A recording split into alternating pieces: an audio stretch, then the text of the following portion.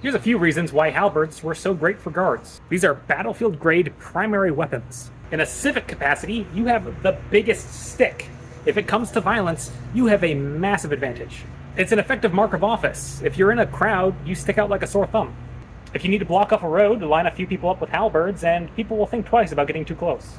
It gives you a lot of haft to work with, just to kind of push people around with, or just using it as an improvised cordon to guide them. And critically, every guard carrying one of these is simultaneously also carrying a fire axe, which is a big deal when you are living in a society that doesn't have modern water systems. That means a lot of buckets of water and a lot of emergency demo work to contain the fire. And when you can summon up a bunch of men all carrying these with them at any time of the day, that's a big help.